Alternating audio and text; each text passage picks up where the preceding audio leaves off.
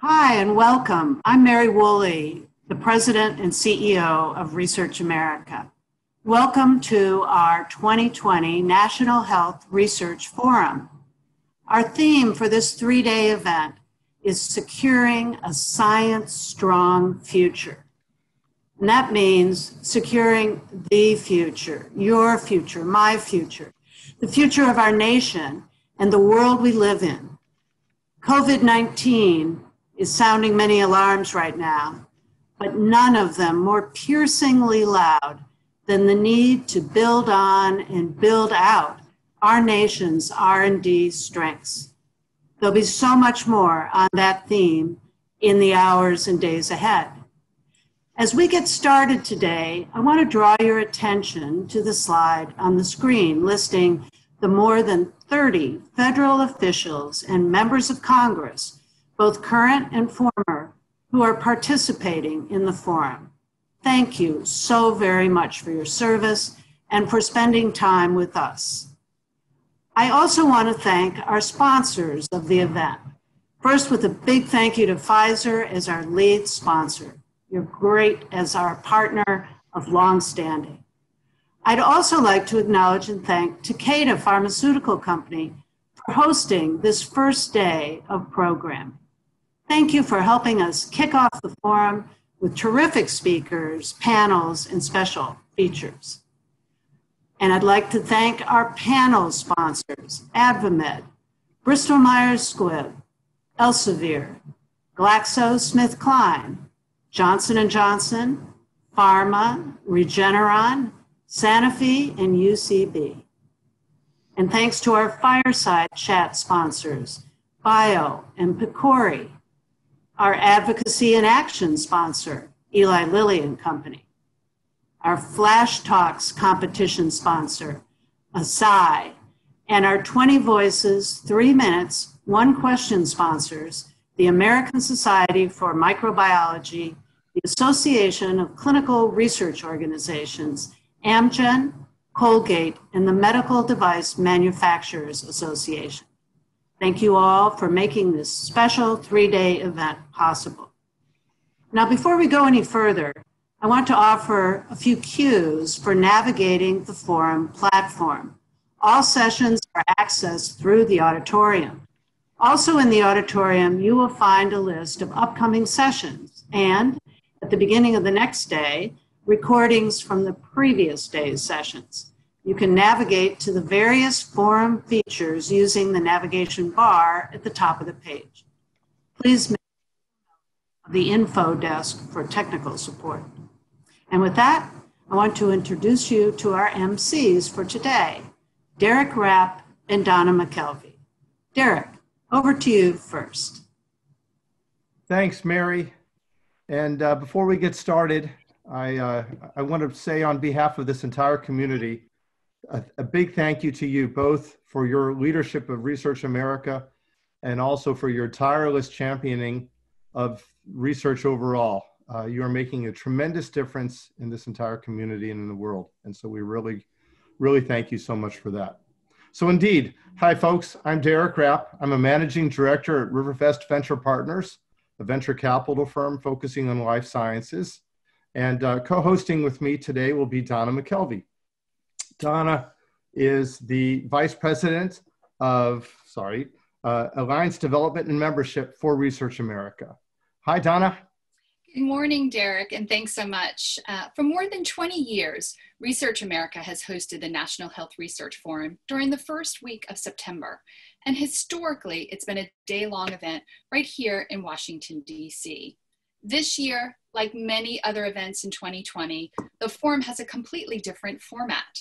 Throughout the next 3 days, you'll hear conversations with such prominent leaders as the Secretary of Health and Human Services, Alex Azar, Congresswoman Diana DeGette, and Congressman Fred Upton, NIH Director Dr. Francis Collins, CDC Director Dr. Robert Redfield, Admiral Brett Giroir, Assistant Secretary for Health at the Department of Health and Human Services, and NIAID Director, Dr. Anthony Fauci.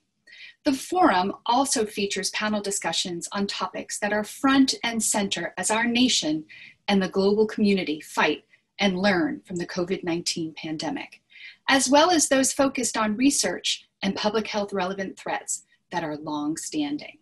And throughout the forum, a diversity of leaders from Congress, the executive branch, and across the public-private R&D ecosystem will share insights with us in a mode of cameo performances.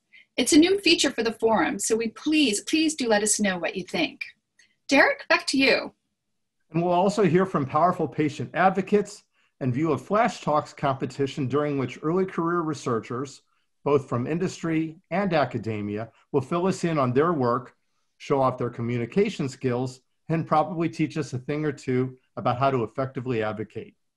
So please note that throughout the forum, you can learn more about the amazing panelists that we have for all 3 days lined up and review the forum agenda in the virtual auditorium. Just click on their names to read their amazing bios. Donna? Great, thanks, Derek. So let's get started. It's my pleasure to introduce our first session, Elections 2020 with Steve Clemons. Welcome, Steve. Welcome, good to see you. Great. Great to be with you. So I love Research America. I enjoyed so much being there last year. And it just seems like everything has gotten to the point where Research America is needed even more. So I'm sharing a little bit of my bias here. But I do want to start something. I always start with a little prop. So I'm going to use this prop. I'm going to credit Jonathan Allen of NBC News, who showed my ignorance about a great cultural moment here. So let me just play it here. Hopefully you can hear it.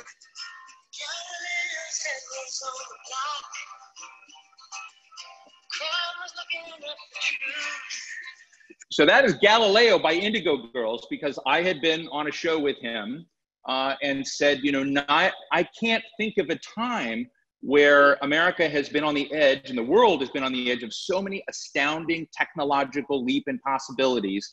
And I learned this from Research America. But yet, if Galileo were somehow resurrected today, I sometimes wonder if he'd be found guilty again. And so we have a tension in the moment in our politics and a tension in our science. And I wanted to give a very quick snapshot and encourage those of you who want to pose questions to do so in the chat room. They're going to be read to me. We've got enough time to give you a snapshot of the political terrain in the country, hopefully without bias, but I want to be very realistic about the tensions. And because other people's views are worth more than my own, I wanted to give a bit of a positive note, because the Hill just recently had a major forum about science and advancing America. And in that forum, I had the privilege of interviewing 3 people. Let me just read 3 significant voices, Republican and Democrat, and lines that they shared that I think are relevant today. Representative Eddie Bernice Johnson, who of course chairs the House Science Committee, says scientific breakthroughs just don't come overnight. If they're going to come with credibility, the time, the effort, the dollars must be invested. And I want to underscore that credibility thing. Pfizer, who's an underwriter today, they didn't pay me to say this, is one of those firms that just today announced that they and a leading set of other firms in the biopharmaceutical research area around coronavirus won't take shortcuts and are pledging themselves to that. So credibility important.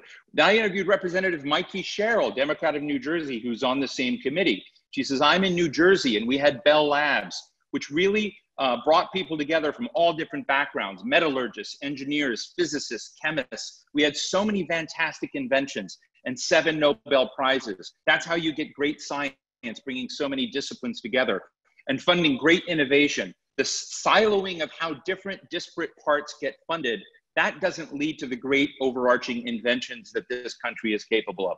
And another checkbox, I think, in the corner of Research America. And then finally, Representative Trey Hollingsworth, a Republican from Indiana. He says, we are the technological leaders around the world, but that is not a matter of destiny. It is a matter of our choices every single day. Will we continue to do the right things to foster more innovation in this country versus elsewhere? As I've said over and over again, it starts with education. Talent and erudition are going to be the key ingredients to technological advancement in the 21st century. And on and on. And so this was the flavor of that moment. And I wanted to lay that context that Republicans and Democrats, we also had Paul DeBar, the Undersecretary of Energy for Science. And so it didn't look, you found a constituency that I think would agree with Mary Woolley about everything. But let's go through and have a quick survey of what the political scene in the country is.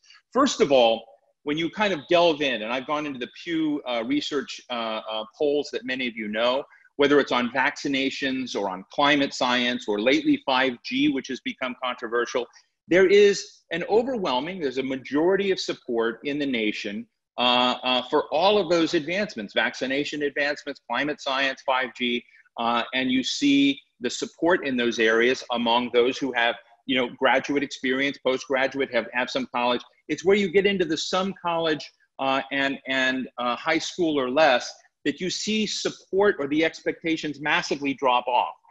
And income matters as well. As you get lower income, you have less trust in those advancements that come up. I think it's important because it will get to a little bit about some of the current political divisions in the country and the lack of trust between two sides.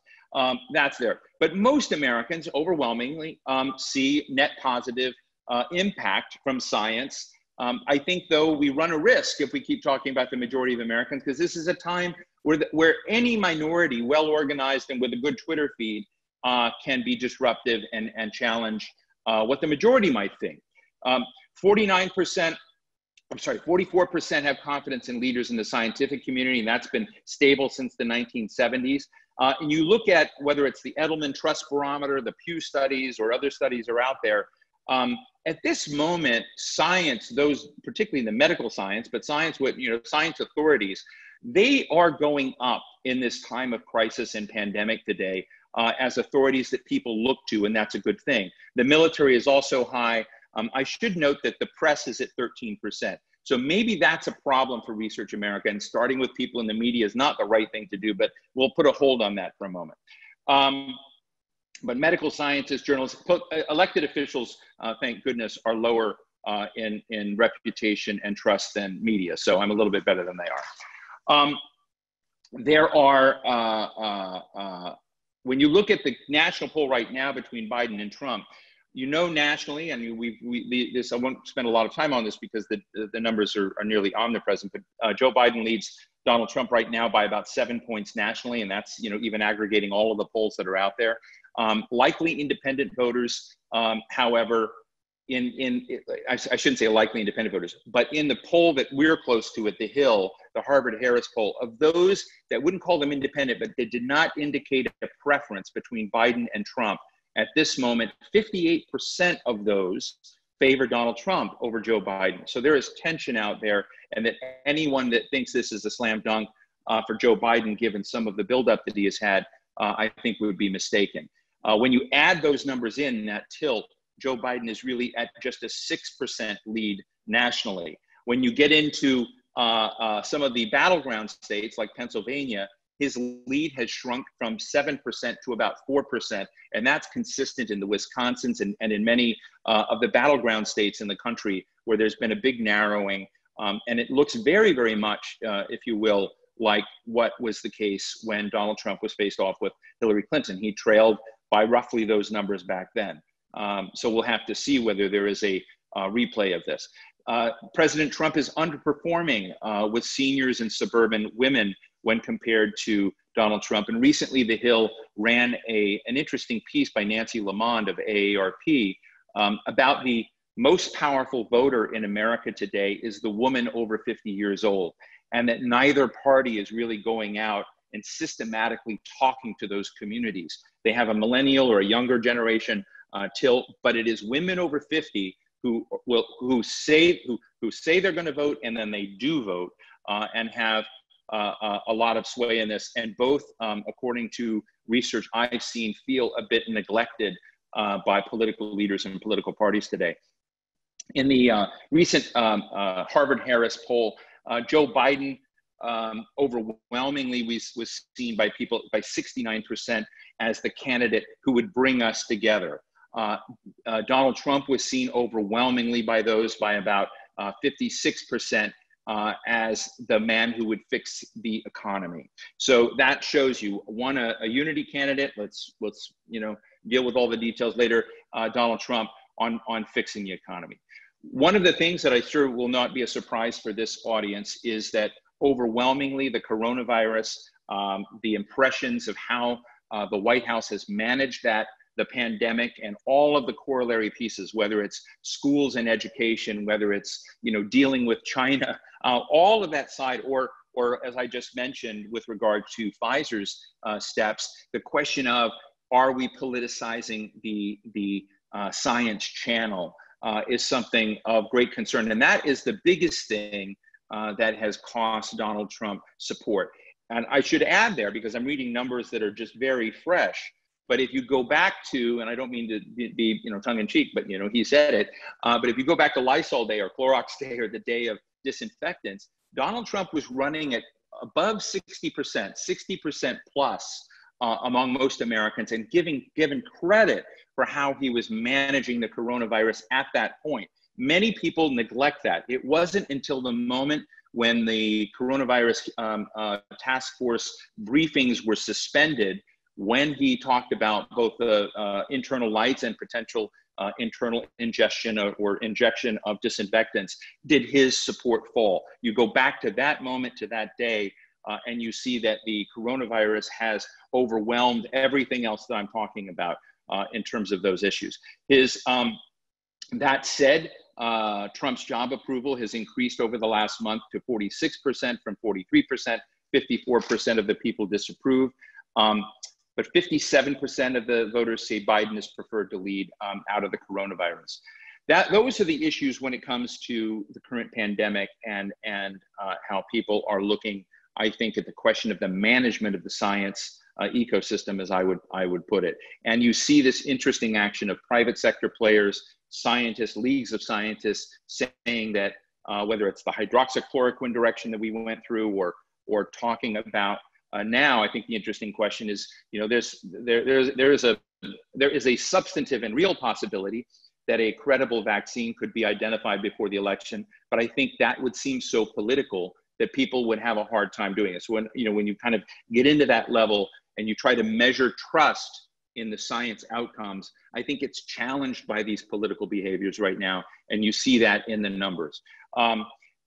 There are, of course, many other issues to talk about. Right now, the second biggest issue, or the other big issue right now beyond the coronavirus, are the George Floyd related protests, police brutality, the question of law and order, and the question of really what is our social contract and how do we both have dignity for every race and every participant, and then how the police behave and do this. And what's interesting is that Joe Biden right now wins on both those counts. He is right now 58% of the nation sees Biden as the better choice in managing violence and civil unrest.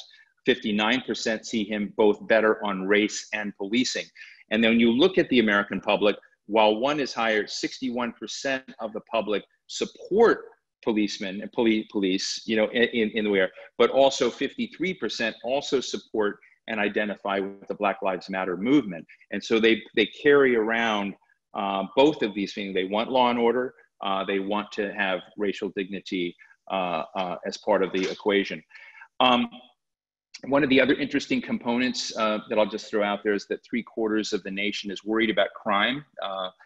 They see this as rising and a big problem out there, and I think that will end it. And the reason I raise this is that when you get into crime, you look at also the question of the economy and what the social contract may be, or the expectations of people out there. One of the questions that I've often had, and I tried to make part of our science forum recently, is what is going to be the national investment and the national priority of the science community in all of its form, not just the health science, but those things that are not, you know, going to space, the National Science Foundation activities, et cetera. It has to compete with these other priorities that people have. And right now, top of mind for them are the violence issues, the race issues, the community tumult that we see around the nation. What's interesting is Donald Trump's largest strength is in jobs in the economy. 53% of the Americans trust him more than Joe Biden. And you look at the numbers where we were at a higher 14.7% unemployment. That's now been brought down to 8.4% unemployment. Lots of people are trying to qualify what that means. But to Americans, it looks like progress. To many Americans, it gives Donald Trump an edge on that economy front that Joe Biden has not yet. That said, 42% fear a recession ahead. And again, recessions and what you'll do with them and what kinds of investments you make, if that's the fear people have, that sometimes puts pressure on the kind of investment dollars that are important. I wanted to basically do a quick, like we can go into this in questions, but right now, if you look at sources like the Cook Political Report, you know, which I think is one of the best barometers on how the House and Senate are going to turn out. The House looks so solidly in Democratic camp that it's hard to do it. It doesn't look like the Republicans have a pathway back there should they do well. What's interesting is the Senate, in which Republicans have twice the number of seats up this time than Democrats do. And there are a lot of toss-up races. And so one of the interesting questions when you look around the country to sort of look at COVID is that the governors in each of these states in which these folks are generally much more popular than the senators or House members from their state related to COVID and coronavirus. And you've got folks like, you know, Colorado, Maine, Montana, North Carolina, some states that you would never have thought were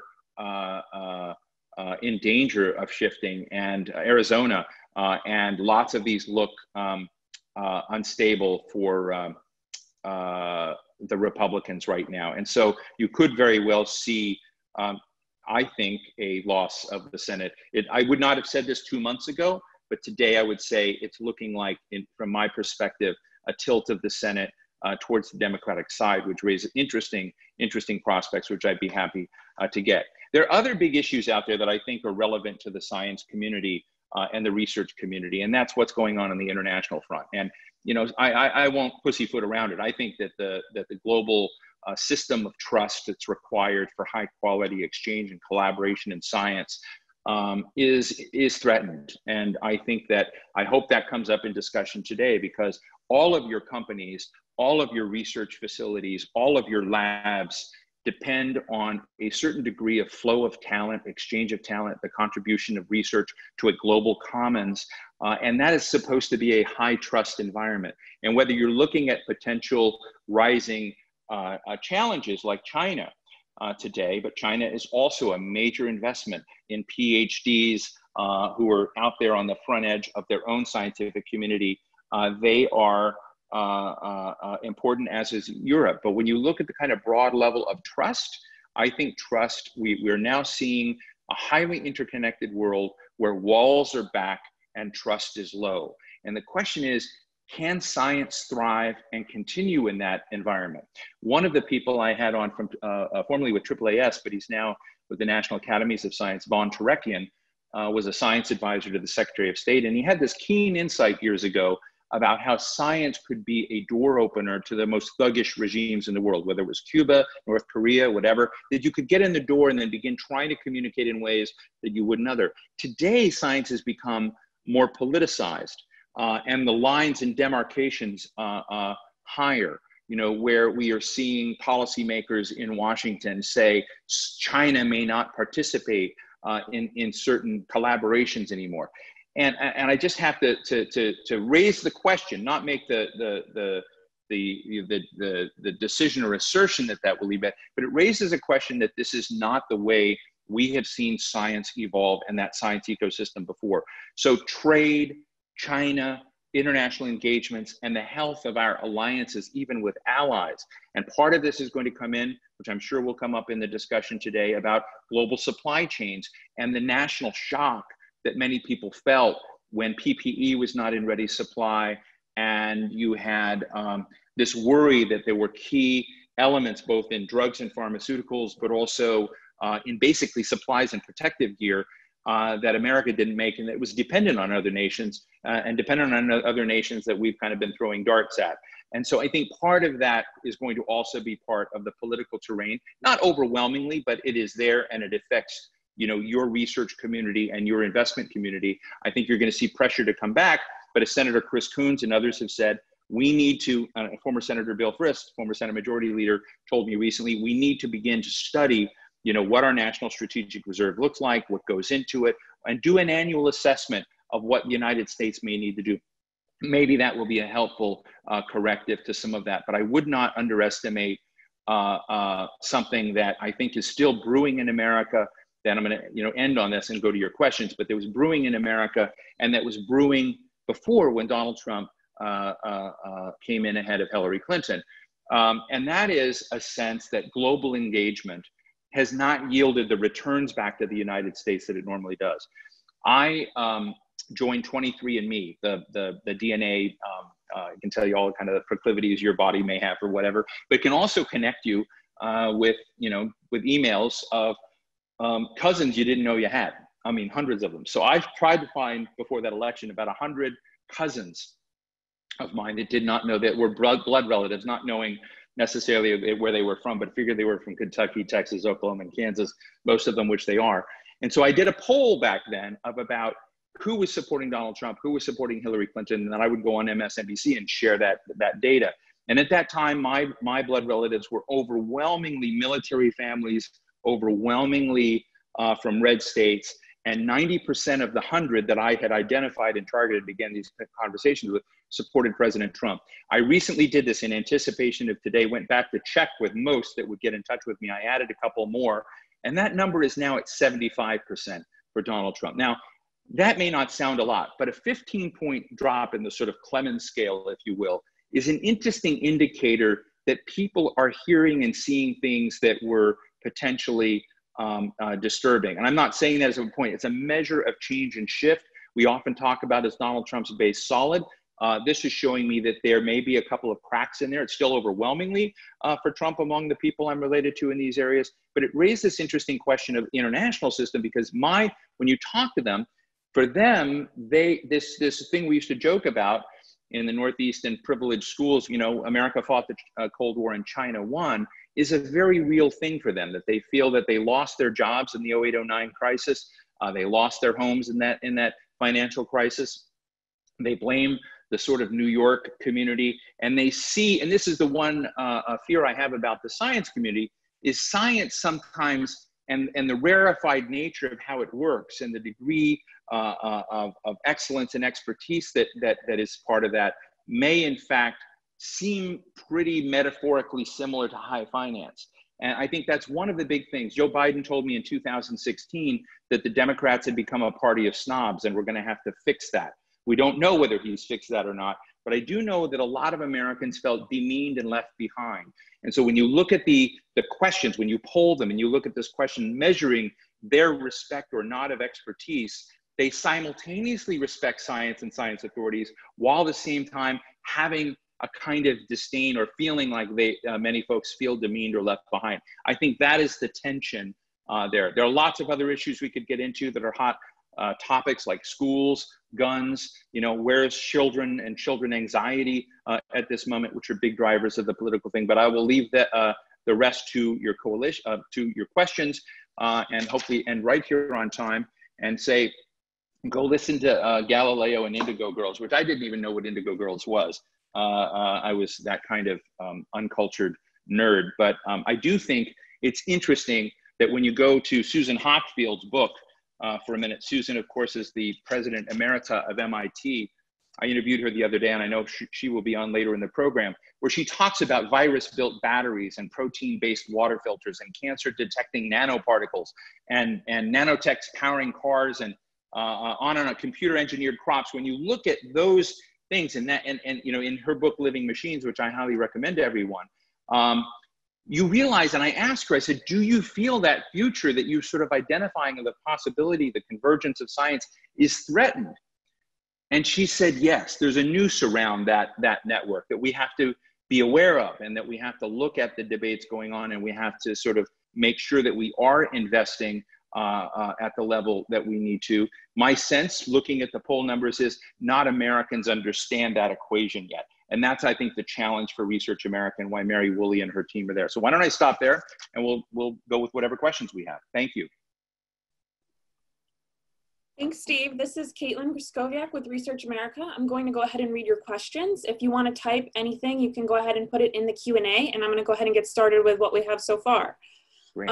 Our first question is, what is the possibility and ramifications of Trump supporters voting in person while Biden supporters voting by mail, which would result in a Trump winning on election night and Biden declared the winner weeks later? I think, well, look, thank you, Scott. Thank you for that question. Look, I don't know how the voters are all going to vote. My sense is that this is going to be one of the most actively, one of the largest elections in American history. And I think everyone will vote every which way.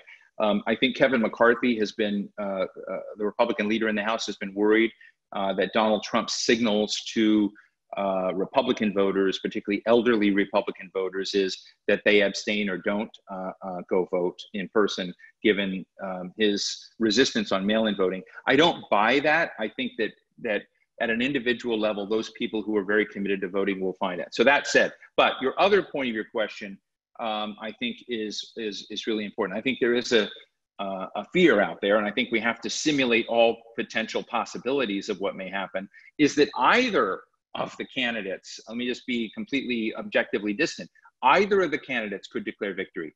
Joe Biden could. I mean, people are saying, well, Donald Trump, given some of the steam they'd have heard from his, would declare victory and then would be undermined later by vote counts. Yeah, that could happen, but it could also happen the other way, where the seeming overwhelming turnout and a landslide for Joe Biden might in fact be less too. So I just want to keep open the fact that they're there. But to your point, Mike Bloomberg has come out and he's been the one most actively promulgating this notion that Donald Trump could declare a victory that night and then have Joe Biden doing this. So it could happen. We'll see. But a lot of things could happen. I'll tell you one thing I think is that once there are 270 certified electoral college votes, no matter where they go, whether they go for Donald Trump or Joe Biden, I don't believe that the other candidate has a fight. Even if President Trump does not want to accept the results, or Joe Biden doesn't want to accept those, but let's just say President Trump, I don't believe from the Republicans I know, particularly in the United States Senate, that they will, I don't believe they will stand with the certified loser in that race.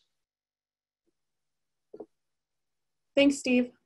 Okay, so we have time for one more question. And so we're going to go with, how concerned are you and the people you've polled about the prospect of the FDA and its decisions being politicized?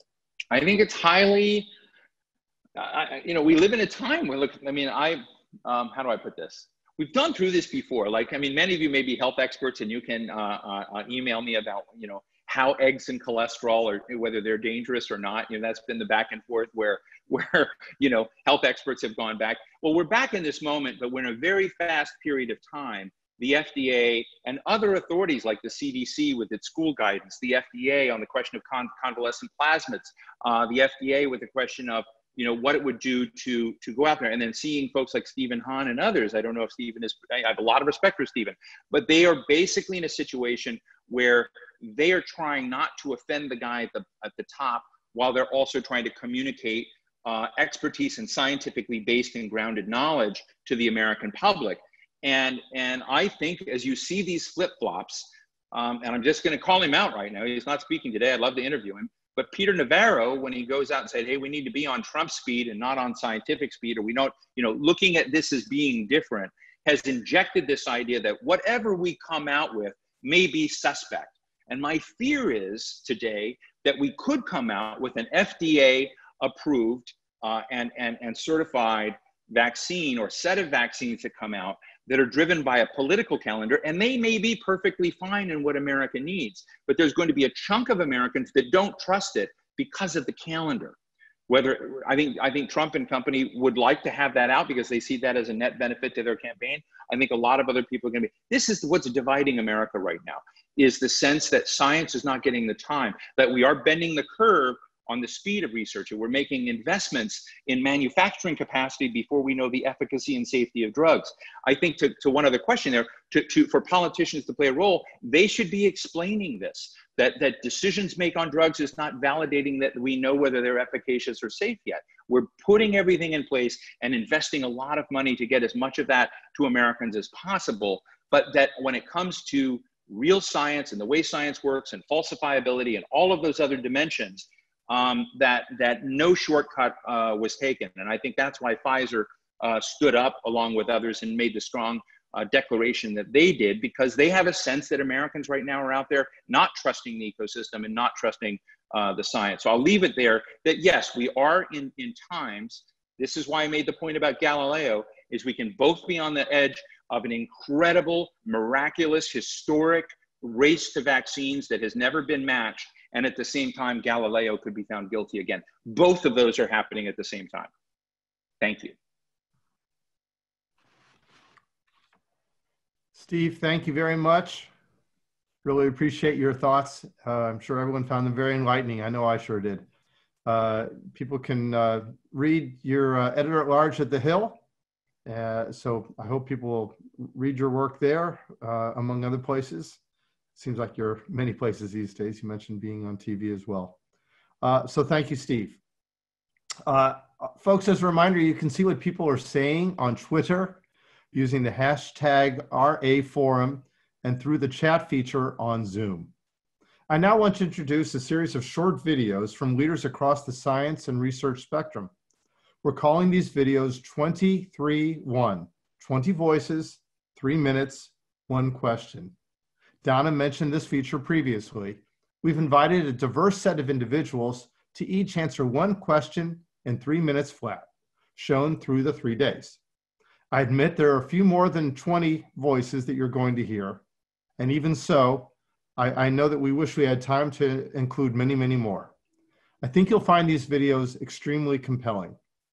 Our first 2 segments that you will see now feature first Donna Cryer from the Global Liver Institute and David Reese from Amgen, whose insights form the perfect platform for our opening panel discussion.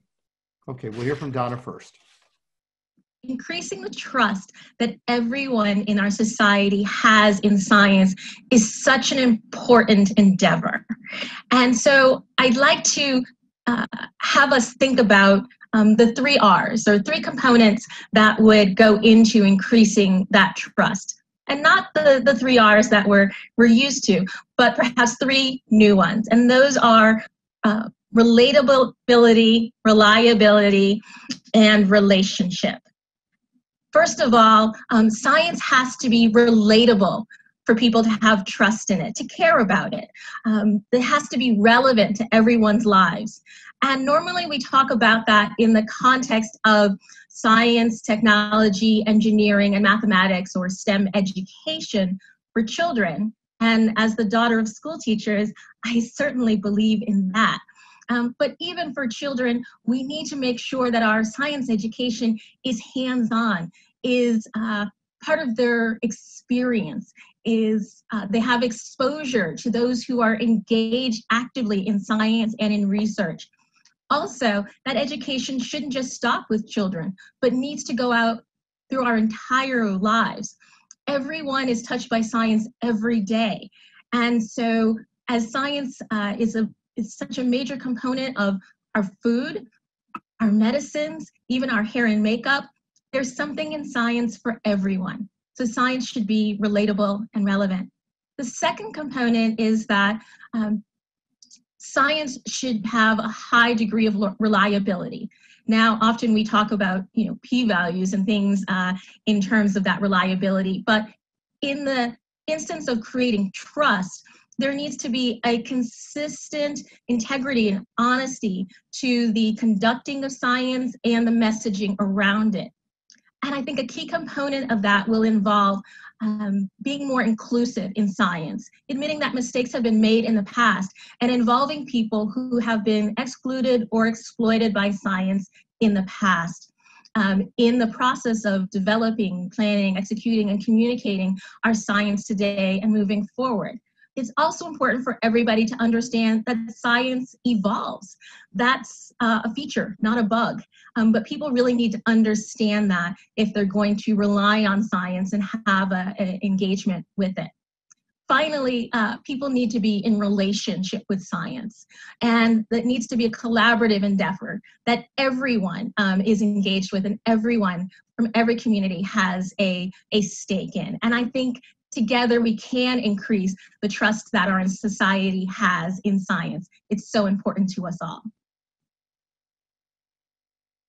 I was initially inspired to pursue a career in medicine and science by reading a big fat book by Charles Darwin called The Origin of Species. holed up in my bedroom in the country outside a tiny little town in the Midwest. At age 14, my understandings of these concepts wasn't very deep, of course, but I knew that somehow I had to be part of this grand enterprise.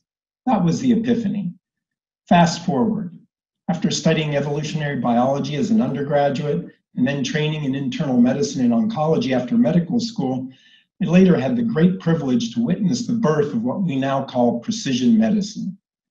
Precision medicine, which offers enormous potential in the struggle against human disease, is a natural outgrowth of the tremendous explosion of biologic knowledge we've accumulated in the last half century.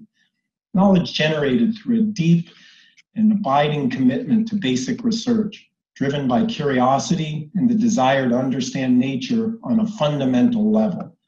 But we're just at the beginning of what will prove to be a transformative century in the quest to conquer human disease. I really believe this in my soul. In fact, the vistas opening before us are simply breathtaking. Think of it. We stand on the precipice of an era in which the convergence of a host of technologies will upend our drug discovery and development paradigm. Genetics, other omics, digital medicine, big data, artificial intelligence, and machine learning, all converging and being used to understand the human organism and its diseases in new and fundamental ways. Through these technologies, we have the opportunity to develop far more effective treatments for bad diseases. Perhaps more importantly, we have the opportunity to predict who is likely to develop a disease and prevent it from happening. We can move from our current approach in medicine, a break it and fix it, to a predict and prevent paradigm. We can also more efficiently develop new treatments, allowing greater access to life-saving drugs around the globe. And it all starts with research. For all of these reasons, and in the real belief that it is our absolute obligation to light the way for those coming behind, I'm a research champion. I hope you are too. So impressive and so inspiring. You can watch these videos again in the 23-1 booth on this platform. Did you know that Research America's Alliance membership includes some 400 organizations from academia, independent research institutes, academic health centers, scientific societies, industry, patient advocacy organizations, and philanthropies? To learn more, visit the Research America booth. If you are already a member, we thank you and welcome your visit to the booth too, to say hello, as well as for any questions that you may have. So now we're going to take a 5-minute break, but don't go far. Please visit the exhibit booths for resources and research advocacy opportunities. We'll be back at 11:50 East Coast time for our first panel, Securing a Science-Strong Future. Thank you.